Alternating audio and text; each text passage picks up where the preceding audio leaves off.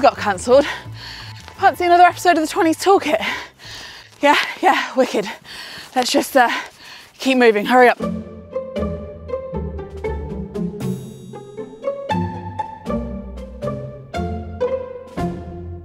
So the 20s Toolkit is a series on my channel where I talk about the things that I learned in my 20s and the things that maybe you might want to think about while you're in your 20s. Now for me, marriage had to be an episode in this series, just because I really strongly believe that you need to know what you think about marriage when you're in your 20s, or at least you know what your questions are.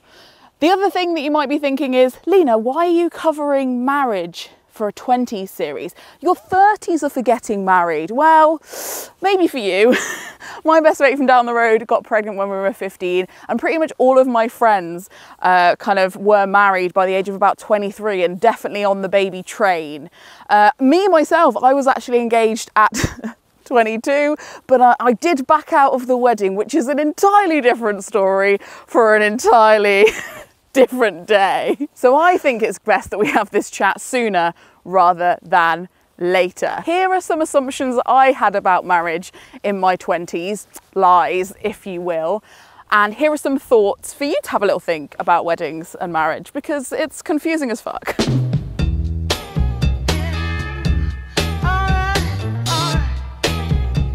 Marriages are like ancient romantic love-themed ceremonies.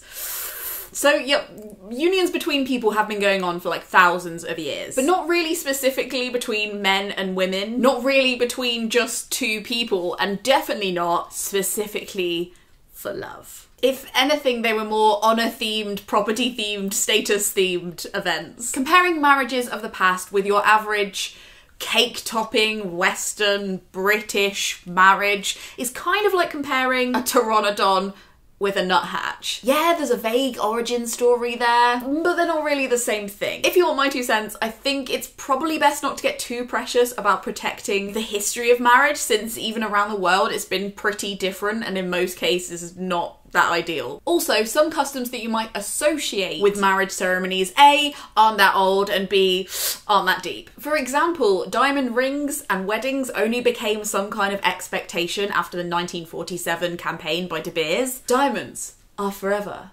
Are forever, are forever. Before that, only 10% of engagement rings included a diamond. Oh, and white wedding dresses? Yeah, that was Queen Victoria. She wore it at her wedding, and after that very recent date, everybody wanted to copy it. Now, there are people I do want to draw inspiration from and copy, but I'm not sure if it's a colonial, perpetually miserable monarch or a ball-busting, exploitative rock business. Now, I'm not saying that having diamonds or white at your wedding is intrinsically wrong. It's just that I'd call them more trends than traditions. And I think knowing stuff like that is a really helpful way of being able to remove yourself from the necessity to follow them. If you want that at your wedding, go ham. It's just important to not make a big deal out of it if other people don't want that, if it's simply a trend. I think we're really encouraged to picture the generations of women before us who did this beautiful symbolic thing that we can be part of, when in reality, anybody past your nan probably just threw on her favourite thing and didn't even get a ring. If we are going to do traditions, personally, I would love to see more localised traditions, to not see so many similar weddings, to really bring out family or regional based customs that really mean something to the people getting married.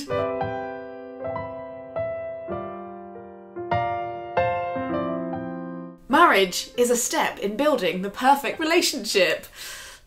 I really feel like the reality of it is that you're marrying the person they are now. You're agreeing to the relationship that you have now. There is this harrowing song in Guys and Dolls the musical that actually got cut from the film adaptation. I wonder why. Marry the man today rather than sigh in sorrow. Marry the man today and change his ways tomorrow.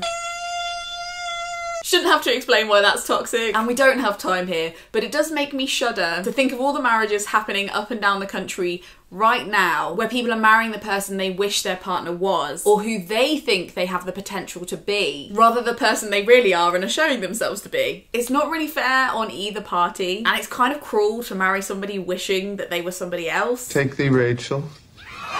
When you get married, you're kind of not only saying the part in the vows that's like, for richer, for poorer, in sickness and in health, you're also saying, in stagnation, in inaction, inconsistency, just as you are.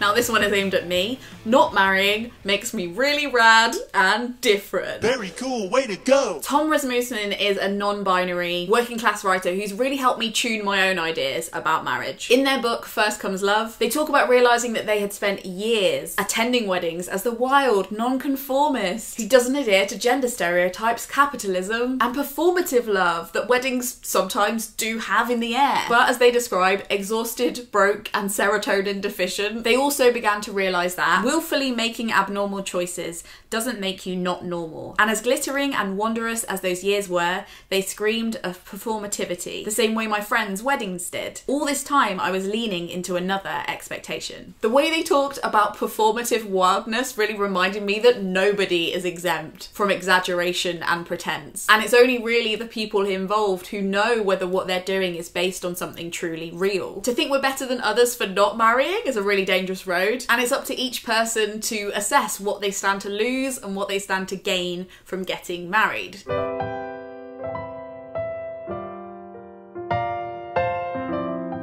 You have to have a wedding to have a marriage. Okay, we need to divorce these two things. And to do that, we're gonna need to talk money. An average wedding in the UK costs £31,974. I think I speak for everyone when I say JFC. Which isn't necessarily a bad thing, I mean if you have it. But to me, money in my head, and probably quite literally, is still hours I've spent working, i.e. effort. So if 90% of the effort and resources are being pulled into a relationship at the very beginning and not drip fed in, well, that is a really wild business plan you've got going on there. Maybe it's a coincidence or the divine mystery of numbers, but £30,000 is actually dead on average what you'd need for a down payment on a house in the UK. And unless you're born into wealth or you live in a really cheap part of the country and happen to have a really great job in that very cheap part of the country, it's reasonable to expect that you won't be able to have both. There is a really fun Netflix series based on this theory called Mortgage or Marriage, and if you have some time to set fire to, I would highly recommend it. £31,974 is also the price of 639 marriage counselling sessions, 53 holidays away together, and if you're on the living wage, perhaps around 3,365 hours or 140 days you could take off work to rest yourself or be with that person that you're with. Sheesh! And if you think about the amount of divorces that's like not spending enough time together, growing apart as reasons the marriage is breaking down, time actually becomes quite important in this discussion. So I'm not saying don't get 160 guests some gold dipped pulled pork for the reception, but like, however, it is bang out of order to take that too far and just blame the rise in wedding spending on people with ideas above their station, or people being too indulgent or showing off. As always, it's never really an individual problem, it's more of a systemic issue with expectations and customs and our human drive to fight back the rise of inequality. Or something. I'd also hazard to guess to say that the cost of weddings has risen since industrialisation and the move to cities. Like, people need to leave their hometowns for work often, meaning that your communities and inner circles are less likely to be geographically close or cross-generational, meaning that it's way less possible for you to just pop over the road, rent your local church hall for 50 quid and get everyone to bring a plate. The depletion of access to things like public spaces and the commercialisation of things like barns, farms, warehouse spaces means that the tooth marks of capitalism are all over the spreadsheets of wedding planners everywhere. Bottom line is, the standard of weddings right now is completely unattainable for your average Josephine. And if people feel pressure to get into debt to create a day that bears no real resemblance to their actual lives, well, that's a real big fucking problem. It's not anybody in particular's problem, but we all contribute towards a culture that applauds the displays of wealth rather than personal decisions. No one should feel the need to spend all of their resources or their accumulated effort, whatever that means, all on one day. It's good to keep in check not only our own hypothetical weddings, but our feelings about the weddings around us. Classism, entitlement, capitalist snobbery can rear its ugly head in the most unlikely of places, mainly ourselves. A good example of this might be getting the hump when we're not invited to a wedding that we believe we should have been invited to, even though being a wedding guest is a massive privilege and not a right. And at the least, like, a price per head of a wedding guest can be around 100 quid, which I could pay for if I had a penny for every time somebody else has complained to me about why they're not invited to a wedding, or I myself have felt a little bit of stroppy Angelica resentment. No more. No more.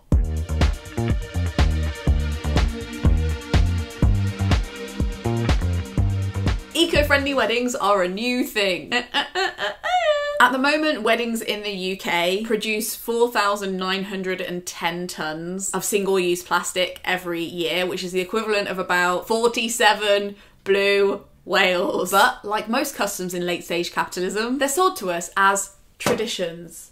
Oh my god, so heritage.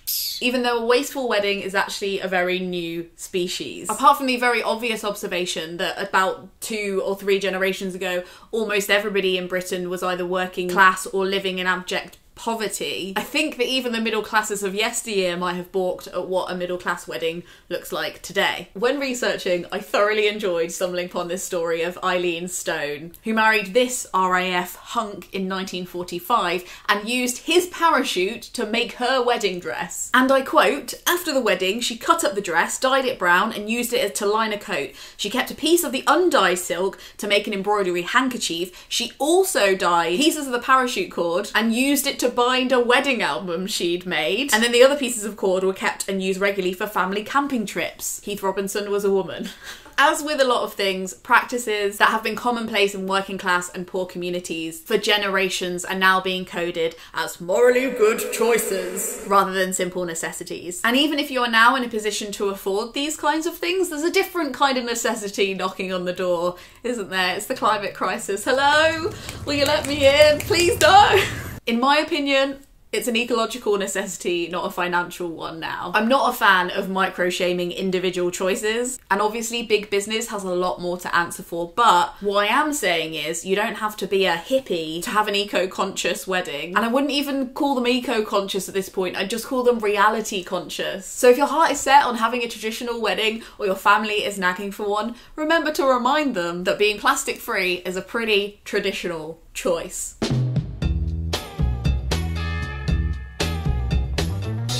Marriage is an agreement between me and my partner. It's also one of the biggest legal contracts you will ever sign in your entire life. I've said this before, but something that makes me very wary of marriage contracts, at least in the country that I live in, is that it's not really a contract between you and your partner. If it was, your partner would be able to release you from it at any time, which they can't. We'll get to that. They would also be able to determine the terms of the contract or have the power over how those things change. They don't. An extreme example of this is that in the UK, rape was legal within a marriage until 1991. In my lifetime. Now, there's no danger of that coming back imminently, so says everyone who lives in a seemingly peaceful democracy before all dictatorships take over, but maybe it's an extreme example. But if I get married, I plan to be married for like 50 to 70 years plus, and things can amp up quite differently as your life changes. As far as I can tell, there is nothing to prohibit governments in future bringing back laws like it that negate basic human rights of people within marriages that are afforded to people who are outside of them.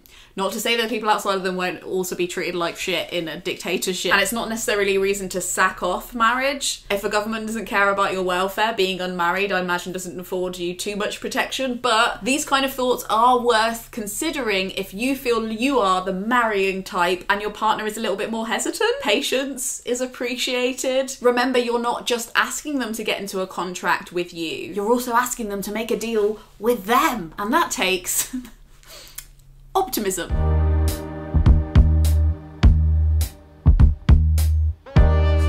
If it doesn't work out, you can just get divorced. Not me again. If only it were that simple. I think a lot of perceptions of divorces come from celebrity weddings and then subsequent divorces, where stars seem to hop in and hop out wherever their personal choice leads. But it's a little bit more complicated than that. I'm gonna come in with the numbers again. The average divorce in the UK costs £14,561. And since you have a 42% chance of being in one, you better factor that into your calculations. It also takes longer than you might think. There's a misconception that if you both consent to a divorce, then it's like a done deal. But we only just got no-fault divorce in the UK in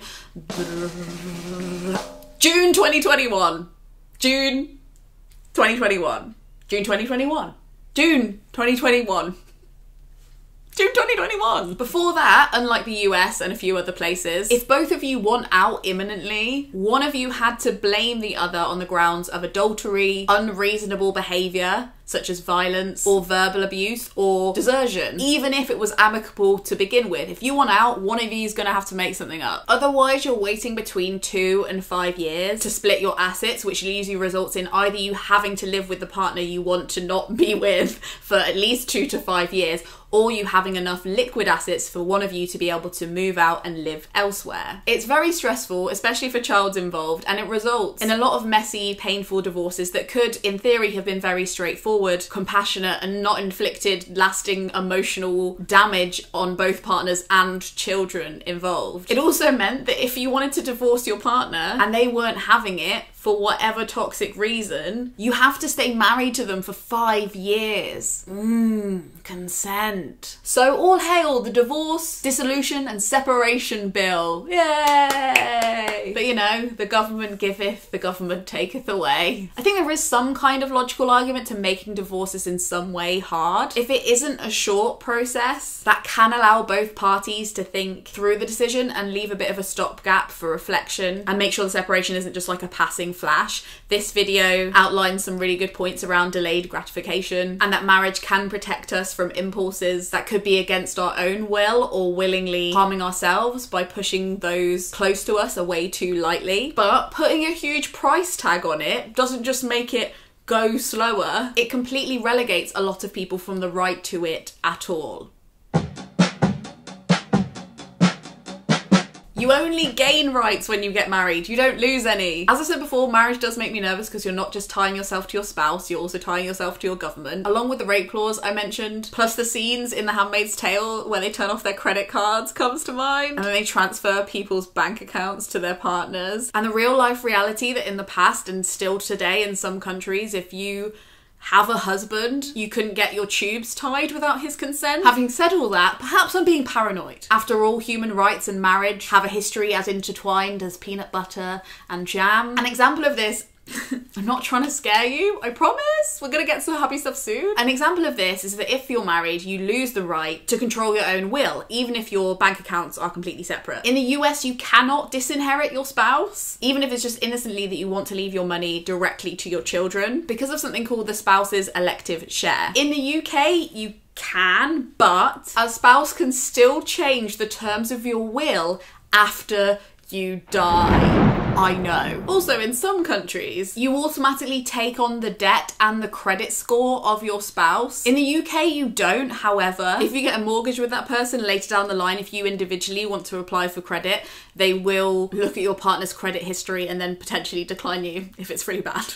Cool, cool, cool. But we're getting way ahead of ourselves. Let's go back to the human right to get married at all, which historically in the UK hasn't been given if you are A, working class, B, not white, or C, not cis or heterosexual. Some of the many examples of this I could give are old, new, borrowed, blue. For instance, in 17th century Britain, labouring class citizens were forcibly prevented from marrying, whilst over the pond, enslaved people were being denied the same. Then in 1753, when the law seriously started getting involved in marriage, even more restrictions started waltzing in, uninvited. Among other things, it required all legal marriages to take place in an Anglican church. Quakers, Jews and royalty were exempt, but all the other religions, including Catholicism, weren't, which among other things meant directly screwing over all of the Irish citizens, basically ruling all of their marriages illegal and any children born under them illegitimate. Brilliant. In the early part of the 20th century in Britain, we had official government guidance that advised British women from marrying Chinese, Hindu, Muslim, or black men. You already know this, but same-sex marriage is still only legal in 23 countries. Fun fact, polyamorous marriages are legal in 63. And most local to me, Northern Ireland only legalised same-sex marriage in 2020. Even now, with some equal marriage laws being passed, a lot of people are being left by the wayside. For example, if a trans woman wants to get married but hasn't gone through the process of self-identification, they would have to go through the marriage process as their sex assigned at birth. But if that same woman then went to change their birth certificate legally, their marriage would be automatically annulled. Riddle me that. Riddle me that. Also, did you know that in the UK, your marriage can be voided or annulled if you have an STD, or if you are trans, or if you're pregnant with somebody else's child? But in conclusion, this is a weird-ass country. Plus, if you're living with a disability that requires financial support, or you receive benefits like universal credit, pension credit, housing benefit, or council tax, getting married can reduce your financial autonomy because your partner's income is automatically taken into account as soon as you marry, or even sometimes if you just live together. I'll leave the links if you want to learn more about that below. But in short, it sucks if people are having to choose between healthcare and a roof over their head versus marrying the person that they love. Something has gone seriously wrong.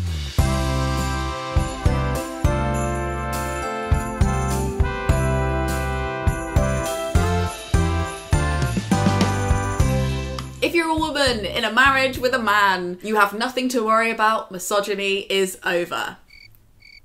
Okay, I don't really think anyone actually believes that, but it's true that when I first got engaged at 22, I honestly didn't consider that marriage might impact me negatively in any way that it didn't my partner. After all, I was marrying a man who treated me equally. It was 2012. This was the stuff of the past, right? Not that simple. All the data I could find on this topic collected data on what they term heterosexual marriages, because of course they couldn't be bothered to collect data on by people in mixed orientation, visibly heterosexual marriages, even though that would have been bloody illuminating. But here are some of the imperfect facts that I have. This study suggests that across Europe, husbands live an approximately 1.7 extra years. However, being married to a man knocks 1.4 years off your life. Yikes. According to a Michigan study, husbands on average create an extra 7 hours of housework a week for women. Single women recover better from heart attacks than married women, according to this Finnish study. And it is not having children, but being married that statistically holds women back in the workplace. Wow. In light of all that, should I be surprised that the word bride probably originated from the word broth or cook? Disappointed, but not surprised. Now, obviously you can't map large statistics onto individuals, and I don't believe that if I get married, I will automatically die young with less money from a heart attack. But it does mystify me that I didn't have more rigorous conversations about these things with my girlfriends during my 20s. How does this happen? How could we try and make sure that those numbers don't become us?